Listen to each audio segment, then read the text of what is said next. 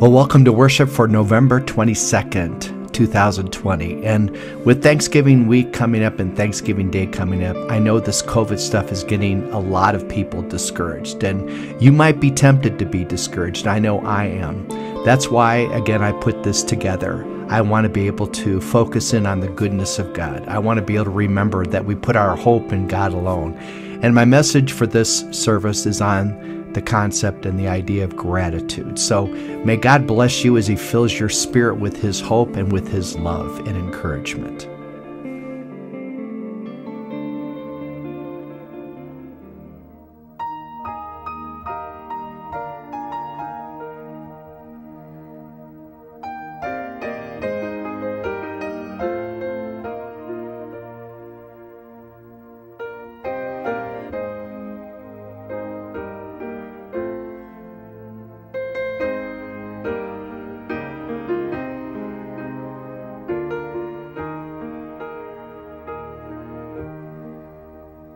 Purple sky to close the day.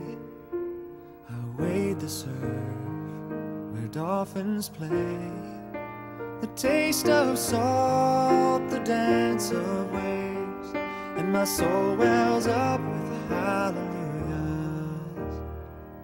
A lightning flash, my pounding heart, a breaching whale, a shooting star. Give testimony that you are, and my soul wells up with hallelujahs. Oh, praise Him, all His mighty works. There is no language where you can be heard. Your song goes out to all the earth. Hallelujah, hallelujah, hallelujah. Oh, cratered moon and sparrows' wings, oh, thunder's boom and Saturn's rings, unveil our Father as you sing, and my soul wells up with hallelujahs. Oh, praise Him, all His mighty works. There is no language where you can be heard. Your song goes out to all the earth. Hallelujah, hallelujah, hallelujah. The pulse of life within my wrist, a fallen snow, a rising mist. There is no higher praise than this, and my soul wells up, oh, my soul wells up, yes, my soul wells up with hallelujahs. Oh, praise Him, all His mighty works. There is no language where you can be heard. Your song goes out to all the earth. Hallelujah, hallelujah, hallelujah. Oh, hallelujah, hallelujah, hallelujah.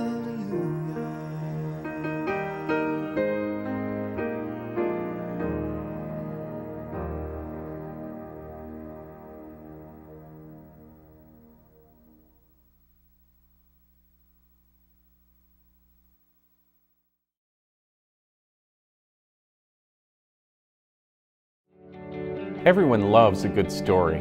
How many times has a movie, a book, or a song made you feel something deep and moving?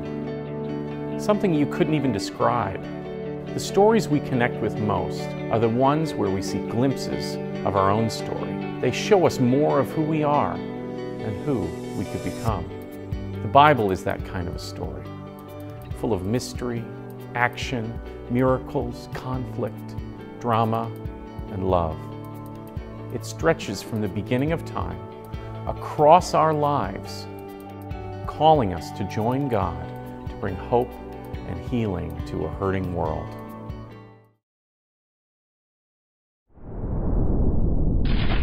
Out of the depths, I cry to you, Lord.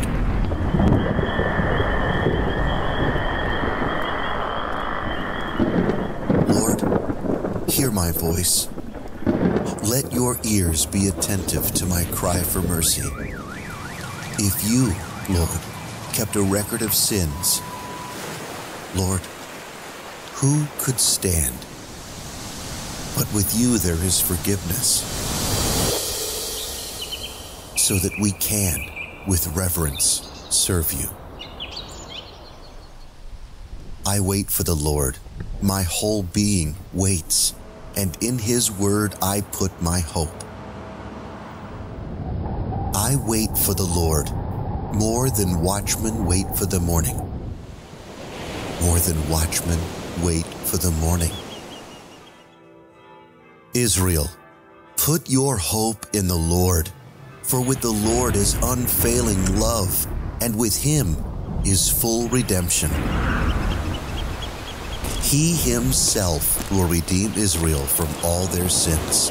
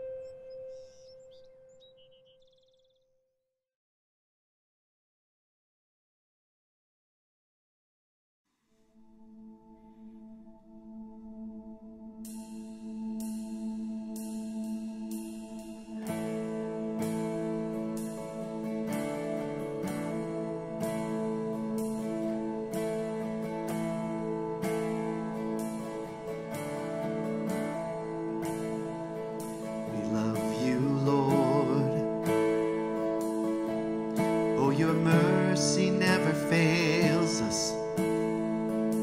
All our days we've been held in your hands. From the moment that we wake up until we lay our heads, we will sing of the goodness of God.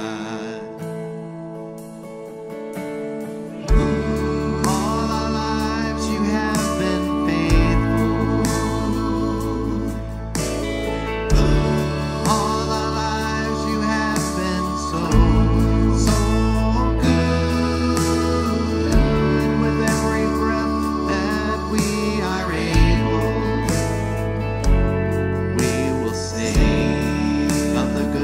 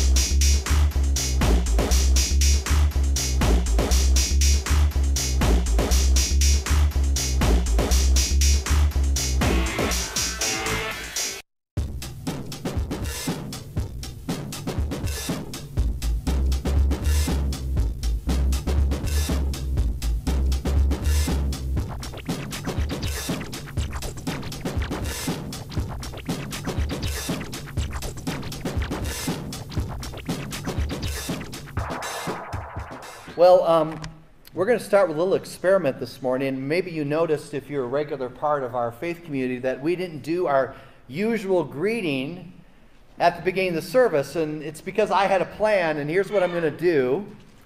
We're going to do our greeting now in a second here, but this is what I want you to do. So everyone on my left, this side here, right down the middle of the aisle and all the way over, this is what you're going to do. You're going to greet somebody with a complaint, all right? With a complaint. The Bible calls this grumbling, so I want to give you some help. You can complain about anything in your life, your health, your money, your job problems, the fact that you have a spouse, whatever you want to complain about, all right? It's completely and totally up to you. But you're going to talk to the person, greet them with your name, and then you're going to give them a complaint. Now, everybody on my right side, you're going to greet each other with a word of gratitude or thanks, okay? So, right now, I want you to think about something here on the right that you're grateful for, okay? It might be something around here, beauty, something you saw, yesterday or today, or a friend, or the opportunity to worship God, whatever the case might be. So you're going to say hi, and then you're going to express a word of gratitude, where you're going to say hi, and then you're going to complain about something, okay? So you're ready? 1, 2, 3, go. All right?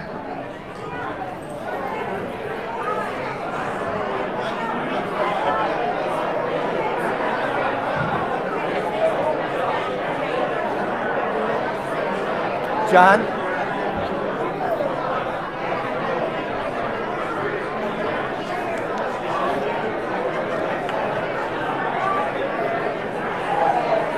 Now I want you to know, take a seat please. All right, everyone.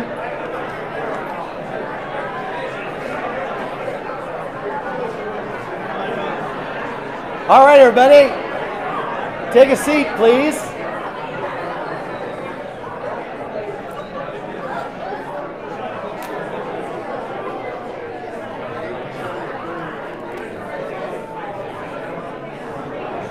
All right, here we go.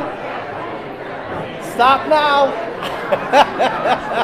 This might get completely out of control.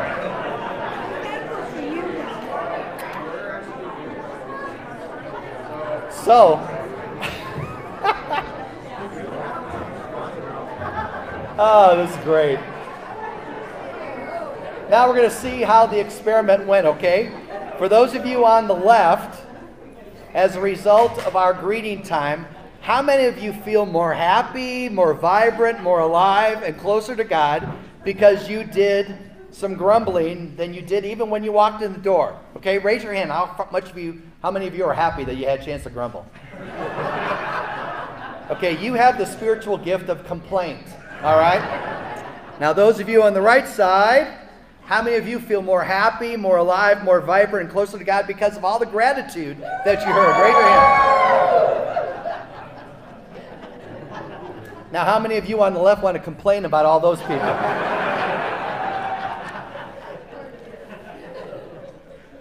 One of the things that people ask me about, not necessarily frequently, but enough to make a difference, is what we do at this faith community, our congregation, our church here at Our Savior, and what our mission is all about, kind of our purpose and stuff. And I try to break it down into 3 words, basically what, why, and how. A lot of churches have mission statements, and ours is not necessarily that original per se, but it's the type of thing that sticks with me. We want to love God, love others, and live like Jesus, and live as disciples. And you see, I'm really passionate about discipleship, not necessarily about perpetuating some sort of institution or religion or Christianity in terms of what we would know as something that is staid and emotionless and basically habit, but rather something where people like you and me are following Jesus. And we want to be able to build a safe place and loving place here at Our Savior. We can journey together and discover Jesus and a life of faith, but also where we can grow together as disciples or followers of Jesus. That's why I take so seriously what it means to be a disciple that I choose not to use the word Christian, which in some circles is misunderstood these days, but actually to define what a Christian is by saying that a Christian is a disciple, a Jesus follower. Now, there are a number of great things that we could talk about when it comes to talking about a disciple's life. But I want to share with you today what might be regarded by some, especially in my case, myself, is a baseline attitude or mindset of a disciple and that is gratitude. It's gratitude. Now, as you might guess, the Bible is full of passages. The Bible is full of this big theme of gratitude. You can see it especially in a couple of these verses. This is by the Apostle Paul writing to a specific faith community in Asia Minor. He says, rejoice always, pray continually, give thanks in how many circumstances? All right. For this is God's will for you in Christ. Make music from your heart to the Lord, giving thanks how often? Always to God the Father in everything in the name of our Lord Jesus Christ. You see, we're going to be talking today discipleship training in many respects. You might want to say discipleship training 101 on the discipline of gratitude. Now, if you walked in, again, another surprise for some of you who might be regulars with us at our faith community, on the front part of your bulletin insert, which is usually chock full of information, is blank today. And that's for a specific reason. So what I want you to do is I want you to take that insert out right now. If you have a pencil or a pen nearby you, somebody came with you that might have one, grab something you can write with if you have an opportunity to do so.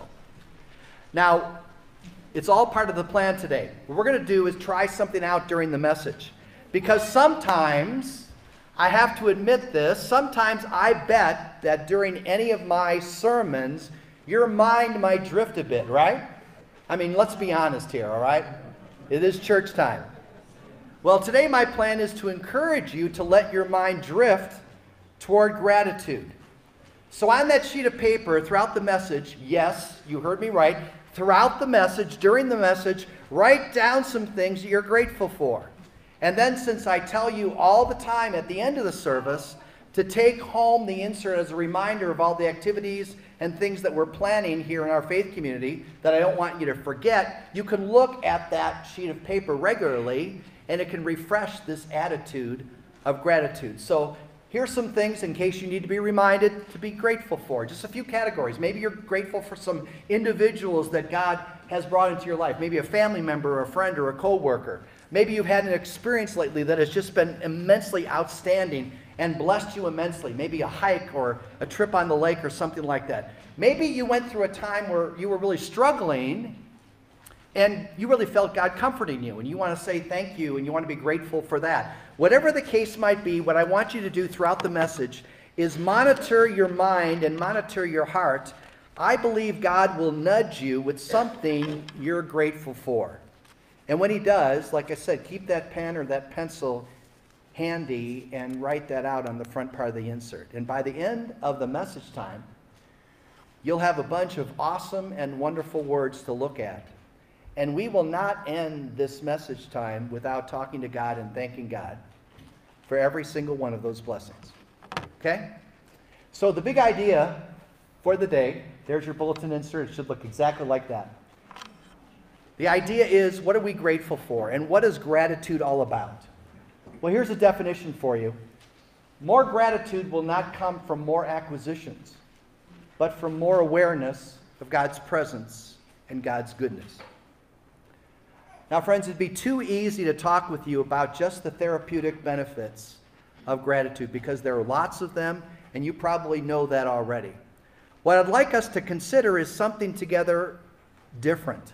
I want us to be able to focus specifically on a Christ-following, Christ Jesus-inspired, Jesus-shaped gratitude. Because generally speaking, that is a lens through which we look at all of life. All of life for a disciple is meant to be looked through the lens, or if you will, the heart of gratitude. Now there's this writer by the name of Robert Roberts. Now, I was thinking when I read the book, I'm going, what were his parents thinking? Come on, Robert Roberts. But anyway, he wrote this book on gratitude. And he kind of gives us a helpful framework from which to be able to look at what it means for us to be gracious in gratitude as a Christ follower. He defines gratitude this way. He says, gratitude is always the perception of the good. Gratitude is a byproduct. It's a way of seeing things or having the certain type of sight or vision of life that is God glorifying. He says, when he's trying to clarify this a little bit, that he says gratitude really boils down to three factors. Now, the language here is a little bit different because he uses a Latin word bene, which means good. And he talks about 3 different benes in terms of understanding deeper about what it means to be a person and a heart full of gratitude. First of all, he says benefit. The mindset of gratitude is something that looks for benefit. In order for you and me, in other words, to be grateful, we have to be receiving a gift. And here's the important thing to remember with the benefit. We must perceive that this gift is a good thing for us to receive. In other words, we have to believe that this gift is not only favorable, but beneficial to us. Now, the psalmist wrote in Psalm 103, he said, "Praise the Lord, O my soul, and forget not all his benefits," right? All his benefits. You see, if I were you, I'd be writing this down right now, be taking notes about this. Because God does all sorts of things. He gives us benefits.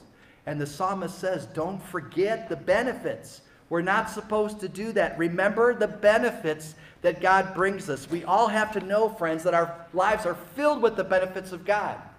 You see, the reason I think he says this is because we are blind to God's benefits most of the time because our attention is grabbed and directed elsewhere. But gratitude demands, if you will, or requires that we see those benefits and that we know that those benefits are good. A second factor in a mindset of gratitude is to be able to understand that there's not only a benefit, but there has to be a benefactor. And a benefactor is defined as this: someone who does good. So for you and me to be grateful means that we must believe not just that benefits are coming our way, but that they're not coming our way randomly or by accident, but they're coming to us with a purpose, and that they're coming to us from somebody. And we must believe that this benefactor has good intentions toward us.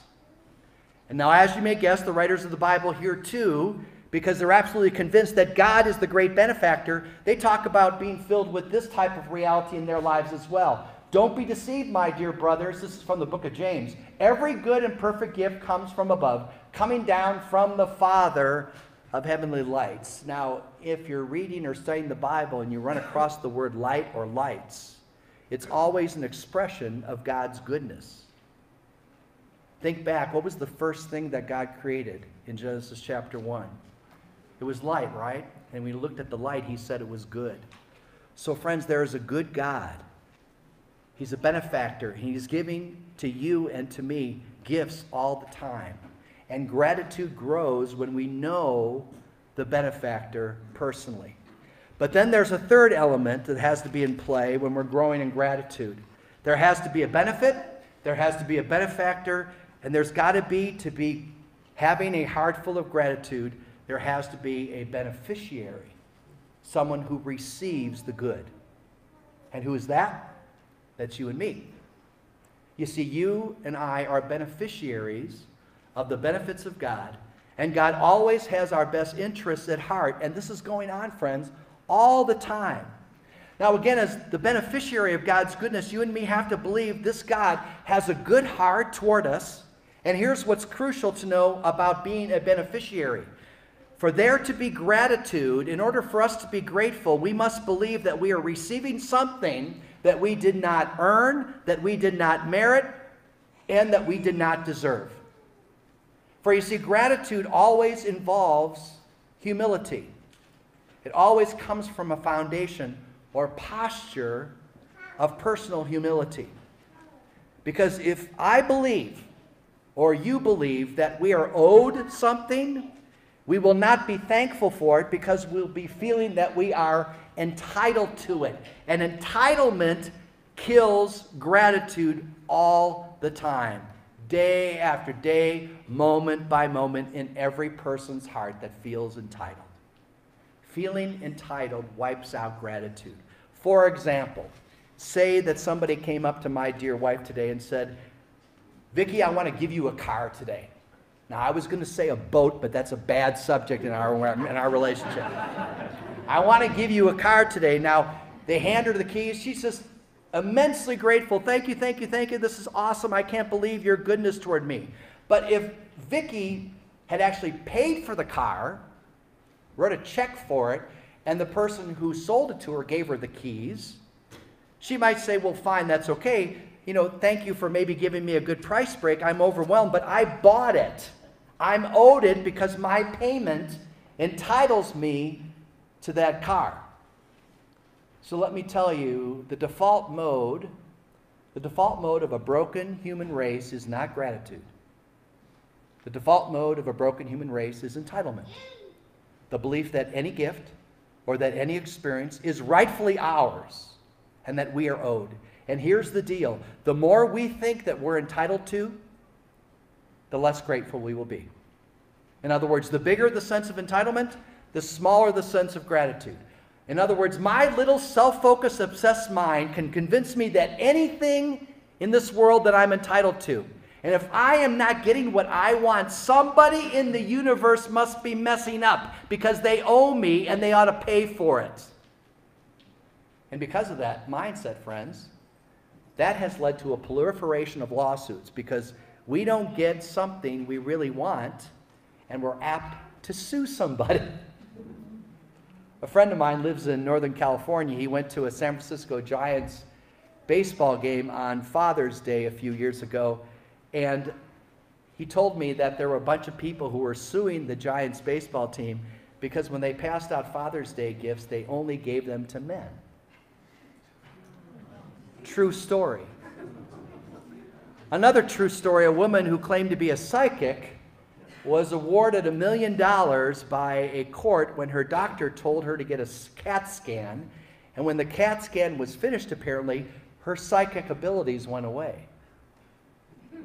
She received $1 million. True story.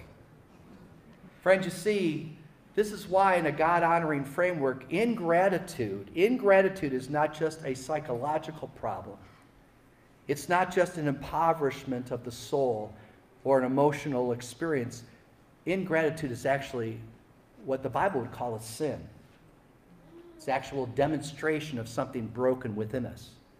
The Apostle Paul in the Bible, in the New Testament, says that ingratitude is the hallmark of a life. It's proof positive of a life that's opposed to God. So Paul says when he's talking to people about living a life as a follower of Jesus, for although they knew God, they neither glorified him as God nor gave thanks to him, but their thinking became futile. You see, this is what he's talking about. The connection is so interesting. Their thinking is futile. They perceived themselves to be entitled, that they were owed. They weren't gracious, grateful receivers of grace every moment. Now let's make a quick shift here because the Bible has a specific word for ingratitude, and it's the word grumble. Grumble. And Paul says in the New Testament that grumbling is the quintessential mindset of a non-disciple's life. Here's what's kind of odd, though, when it comes to ingratitude. Have you ever heard of a church person grumbling? You ever heard of that kind of thing happening in local congregations? You see, I have this theory, and I've had it for years, that people can be lured away from God in many different ways. But in my experience, it happens quicker with grumbling about things than anything else. So let me show you how seriously God takes this. Again, this is from the New Testament. Apparently the Apostle Paul heard of some complaining and grumbling going on in this faith community in Corinth, and he wrote to them and he told them some things. He was telling them some things about what happened in the Old Testament, the story about the people of God being delivered from slavery, brought to the Mount of Sinai, where they were going to receive a covenant from God. But the entire way that God was leading them, the people were grumbling. They weren't grateful. And so Paul says, do not grumble as some of them did. That's the context. And were killed by a destroying angel. By the way, look again, you people on the left. How many of you are a little worried right now? Just joking. So, as we kind of make a home stretch turn here, let's look to Jesus, because Jesus knew how to live a life filled with gratitude. You see, in his context as a devout Jewish person at Jesus' time was devoted to two particular daily forms of prayer. The first one was called the Shema, where basically it says in Deuteronomy chapter 6, verse 4, "Hear, O Israel, the Lord our God, the Lord is one. You shall love the Lord your God with all of your heart, with all of your soul, and with all of your strength." Why? Because he is our great benefactor. In other words, the writer of Deuteronomy, Moses himself, says, love God because God blesses us in so many ways. People in Jesus' time would pray that prayer. The other form of prayer that they would pray would be sometimes called the 18, or its fuller title, and here's that little bene again, would be 18 benedictions. Again, benedictions.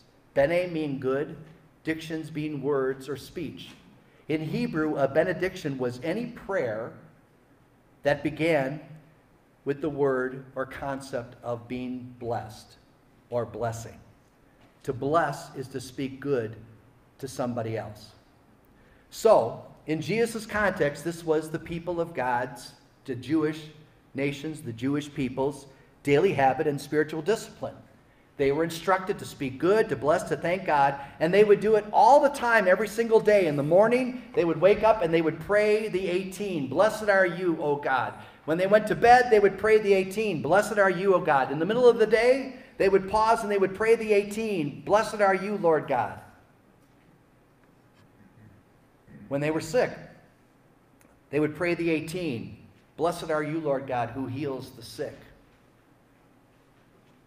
When they were near death experiences with members of their family or friends, they would pray the 18, "Blessed are you, Lord God, who sustains the living and raises the dead." They would thank God for that type of goodness that they have experienced and the hope that they would anticipate and hold on to for dear life. You see, in Jesus' context, it was an integral part of every Jewish person's life to be trained in gratitude, to be discipled in gratitude. And you see, gratitude just doesn't come with more stuff. Gratitude doesn't come with more stuff. That's the absolute insane belief in our day. Gratitude comes when you see reality, all the benefits from a wonderful and loving benefactor, of which you and me are the grace-given beneficiaries. Now, I wish I had a time to kind of give you the full scope of all these quote-unquote 18 benedictions, because the people would pray them. They would pray the 18 for extra time on the Sabbath to be able to worship God and set aside time in time of rest to be able to honor God in their lives. They would say the 18 over every meal, because every meal was an occasion for gratitude. Food was not to be eaten till people stopped and remembered that it was a gift. They just didn't inhale the food the way that we do. A rabbi once said, "A man must not taste anything until he blessed it." And so blessing God was an important part of every single meal. Whenever we bless the food, we bless the God who gave it.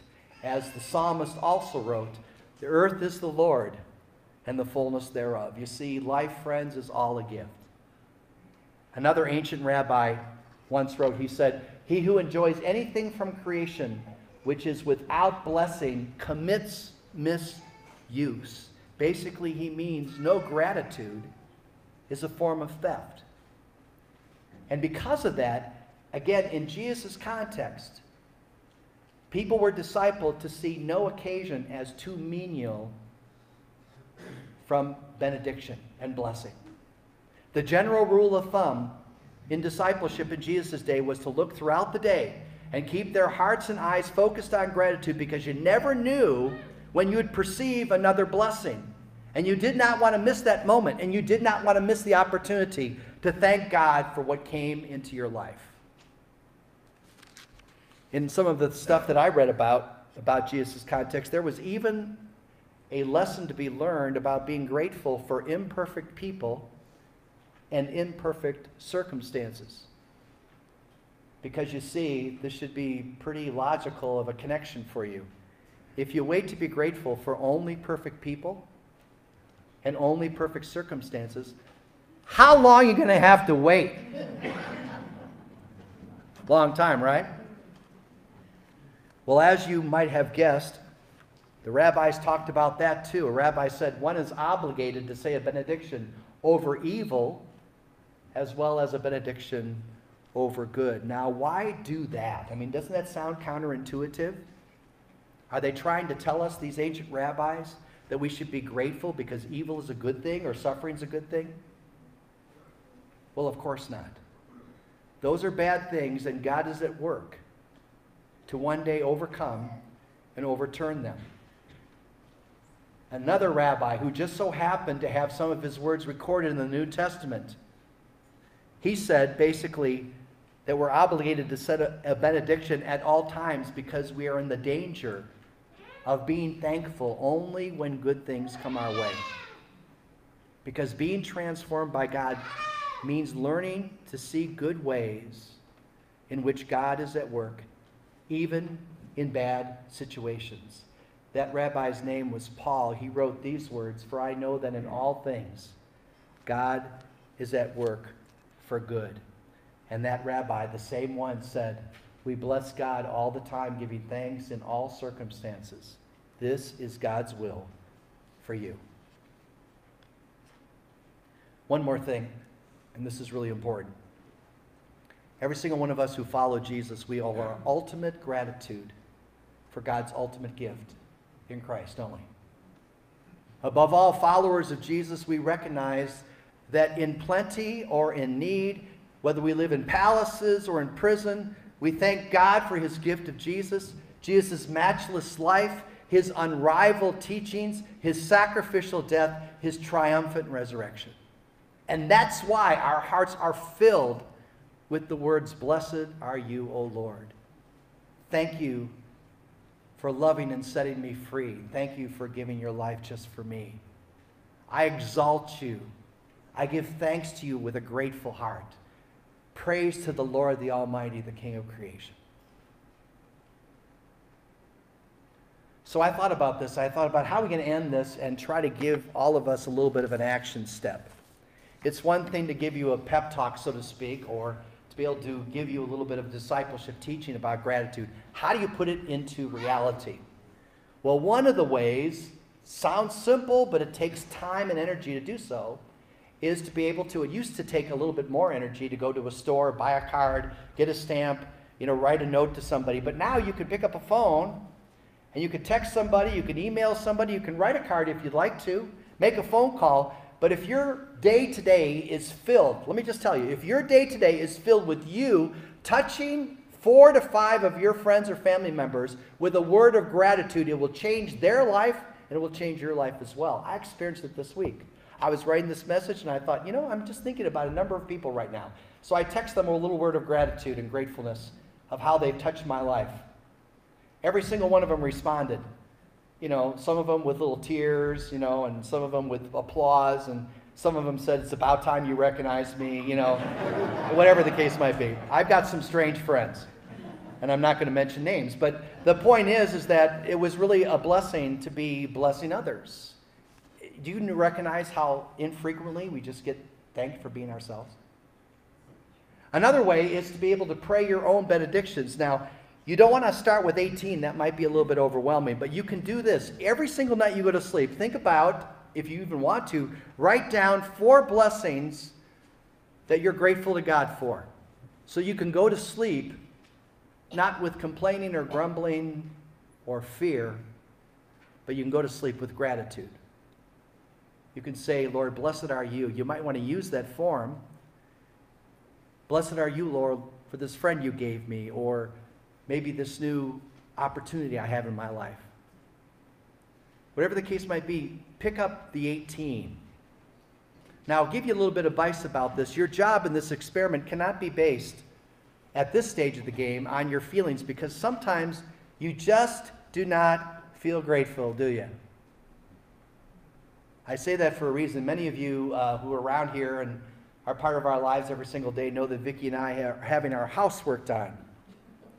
And 14 of the last 15 days, our lives have been filled with sheetrock and scaffolding and painting and repairs inside and out. And I've told many people that I can tolerate, in fact, I thrive on chaos, except within my own home.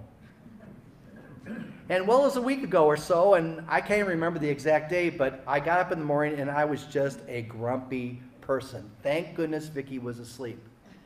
And I know it's hard for many of you to think that I'm a grumpy person occasionally, but talk to Vicki, she will tell you. I woke up in the morning and I just felt grumpy. That ever happened to you? Probably has. You know what they say about the world, though? There are two kinds of people. People who love to wake up in the morning and people who hate the people who love to wake up in the morning. It was one of those mornings I was struggling with grumpiness and being positive, so I drove down to the lake, as I'm apt to do, and I had my Diet Coke, a bigger one this time. I was breaking the rules. And I was thinking about the previous day, and I was thinking, yesterday, I was kind of saying this out loud in prayer. I said, yesterday, God, I had a chance to exercise. Thank you. I love the fact that I have a body that can do all sorts of things. What a gift. And yesterday, God, I had a new book that I got from Amazon with that big smiley face. And I got a chance to learn some new things. Thank you that you gave me a mind and heart that's just eager for learning. And then I looked out on the lake, and the sun was just coming up, one of those beautiful, amazing days. And I said, thank you, God, for giving me the opportunity to live in one of the most beautiful places in the world. A lot of people don't have that blessing, and they would give anything to have a moment by a lake on a morning that I take for granted. I said a number of other things in prayer, and then I started my truck back again, and I drove to the office.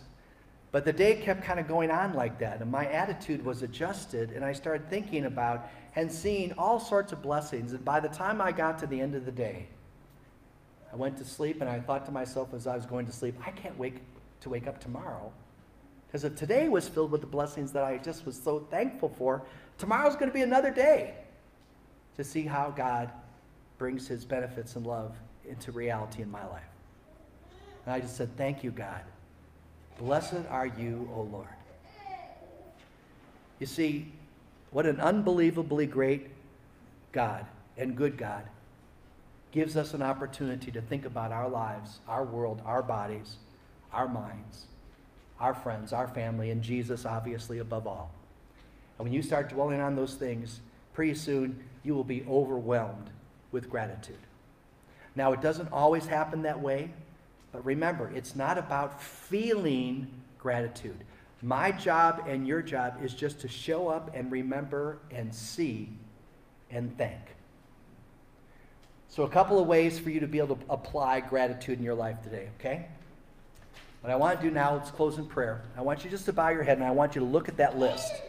If you've been writing a list, I want you to look at every single one of those blessings and benefits. And I want you to thank God right now, who's the great benefactor in your life. This God loves you so much, has given you so many blessings that your heart is just and should be filled with joy. Should be filled with an expression of praise. And even if you don't feel that way this morning, this is your moment in the quiet of your heart to say thank you to God. Would you do that right now? Would you just say in the quiet of your heart, thank you, God. Blessed are you, O Lord. In fact, let's all say it together. Thank you, God. Thank you, God. Blessed are you, O Lord. Lord, stir up within us, by your Spirit, a heart and a life that's filled with gratitude. And we come up against this struggle that we all have within gratitude and grumbling, Lord. But we know as we grow as your disciples that, Lord, you're discipling us, you're training us in what it means to live a Jesus-honoring life. And so may his habits be our habits. And may we always be looking for your goodness every single moment of our lives and thanking you for it. In Jesus' name we pray. Amen.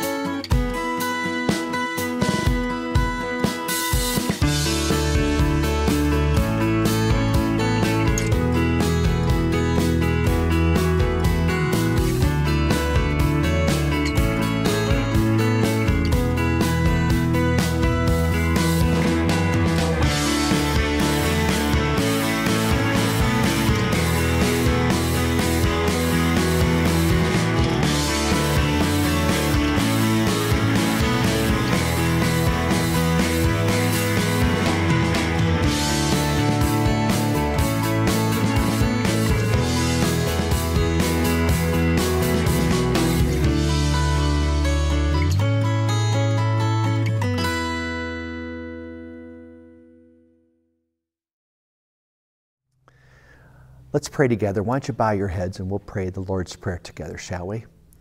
Our Father who art in heaven, hallowed be thy name. Thy kingdom come, thy will be done on earth as it is in heaven. Give us this day our daily bread, and forgive us our trespasses as we forgive those who trespass against us.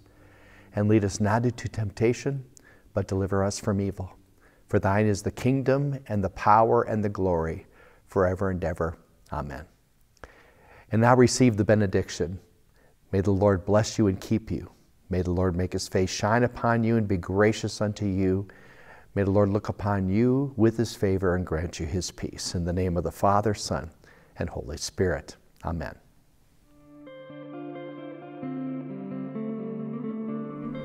Well, here's a couple of announcements for you. Beginning this coming Wednesday, the first Wednesday after Thanksgiving, and for 3 Wednesdays, I'm going to be doing live streaming Advent worship experiences from most likely my living room.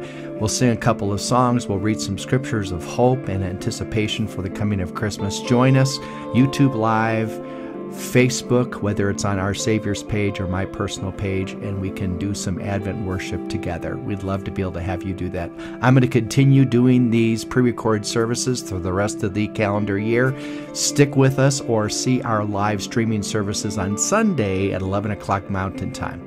So God bless you as you continue to grow in him, and may this week be a full week of a heart in you that is full of thanksgiving and praise to God.